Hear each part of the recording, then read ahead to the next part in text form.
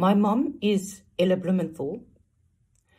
She's a survivor of the Warsaw Ghetto, of Majdanek, Auschwitz and Bergen-Belsen, where she was liberated by the British Army in 1945.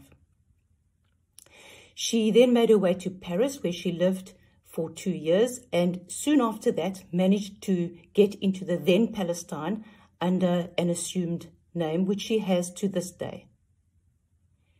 It was in 1948 when my father was on a visit from South Africa, where she met him. They married in Tel Aviv after a 13-day romance and came to live in Johannesburg. Growing up, I was aware that my mother was different, but I just couldn't understand why. I used to ask her what the scar was on her arm. It was where she had had the number removed, and she told me that she was in a car accident. I also asked why I had no grandparents, nor uncles and aunts and cousins. She then showed me the photograph which took pride of place on her mantelpiece. It was the last photograph taken of them, of the entire family, all 23 of them, in the Warsaw Ghetto. She showed me who my grandfather was, standing tall and proud with his grey beard, who my grandmother was, after whom I am named, and the rest of the family who had perished in Treblinka. My mom, I recall, used to have terrible nightmares when I was growing up. I remember her screaming out at night, "They're taking my children, they're taking my children." I would run to her and say, "But I'm here." And it's ever since then that I've felt an anxiety and a fear that something would happen to her, that I feel very overprotective, that I should protect her from any further harm that should come her way for the rest of her life. My parents owned a business in Brakpan. My mother ruled with an iron fist. She was both feared and respected. I recall when I first met my husband, on one of the first visits to meet the family, one of his uncles said to me, "Where are you from?" And I said, "I'm from Brakpan." And he said, "I know a woman there." He said, "Perhaps you know her. She's a real battle axe.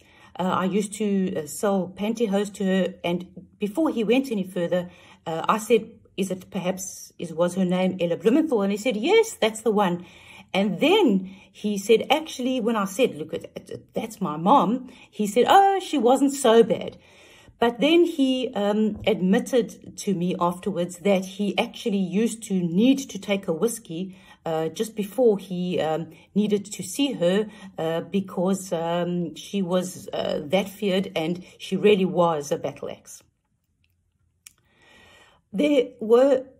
I could think of 2 lessons that I've learned from my mom. The first one being that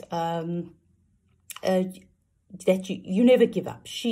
I recall her telling me when she was in Auschwitz, she had survived with her niece, who was just 3 years younger than her, but a lot more frail. And her niece kept on saying, "Look, let's just end the suffering. Let's go to the wires and just throw ourselves onto the electric fence and just end this terrible life that we're living." And my mom would say, "You know what? Tomorrow's another day. It may just be better. Just let's wait another day. Let's just wait another day." And that's a concept that has guided me throughout my entire life. The other lesson that she has taught me is one of positivity. I recall when she had broken her hip. She was 92. She was lying in ICU and she was really ill. And I recall that it took 3 or 4 nurses to turn her in her bed. And she turned towards me and said, I was standing there, and she said, "Do you think I'll be able to swim again?" And I was just thinking I would be happy if she just walked again. That was all I could ask for. But true enough, 6 weeks later, she was back in the pool at the Virgin Active where she swims in Greenpoint. And very soon she was doing her lengths. I also recall on one of her other visits to ICU when she was ill, and this just shows that she always has a twinkle in her eye. And she said to me, "Just disconnect me from all these machines and drips. There is a Virgin Active in the building at Christian Barnard. And quickly, let's go. No one will notice that we've gone. Let me just go and swipe my card in at the gym." She was nervous of losing her membership. and then we'll come back and you'll quickly reconnect me and no one will even know that I'm gone.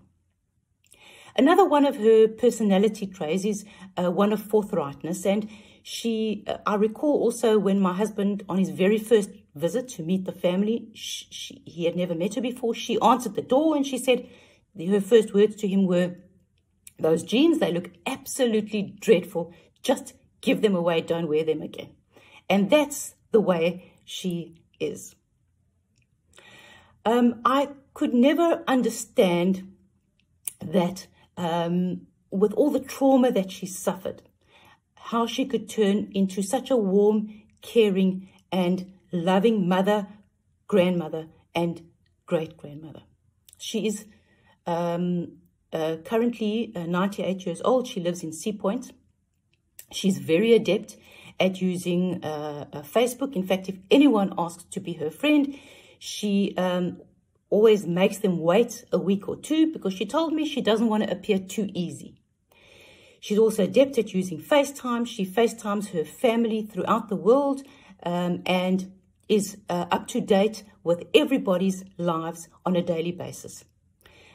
She, even during this lockdown, she's come to grips with using Zoom. And recently when someone said to her, "Let's Skype," she said, "Oh no, Skype is very old-fashioned. I only use FaceTime." She also reads the BBC as well as Reuters and keeps up to date on a daily basis. She has never let her past define her future. She lives her life by Hashem's rules as well as a few of her own. She is the pivot around which this family turns and is admired and respected, not only by our family, but by everybody with whom she comes into contact.